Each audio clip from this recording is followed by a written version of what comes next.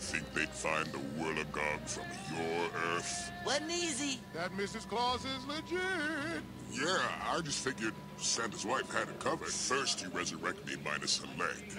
Then you let the Ravens get away. And now you've allowed the Titans to return to this Earth. It's not like we can't defeat them. There's two of us. How could you be so careless? So unfathomably stupid? Oh, I know. It's because everything from your world is just a pea-brained, squashed-down, bobble-headed version of ours. No, he did it. Well, I've had about enough of you.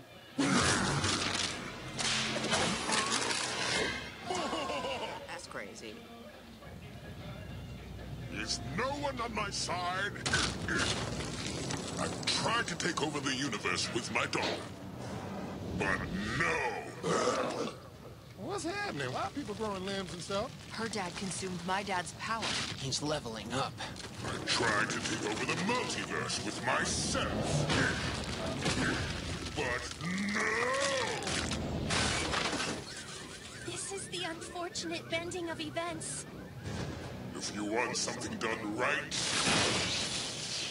you have to do it yourself. I am Trigon no longer. The multiverse will tremble at the name of Hexagon! Wait, like the shape? No, not like the shape, like me.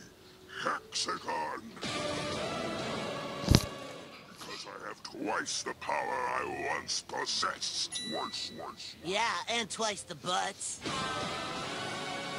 Yo! This dude's got 2 butts! Of course I do.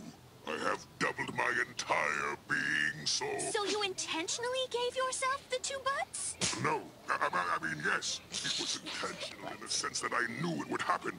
But it's not like the 2 butts was the selling point. It feels like you're really attached to the 2 butts, guy. That's fine. Just go with it. Silence!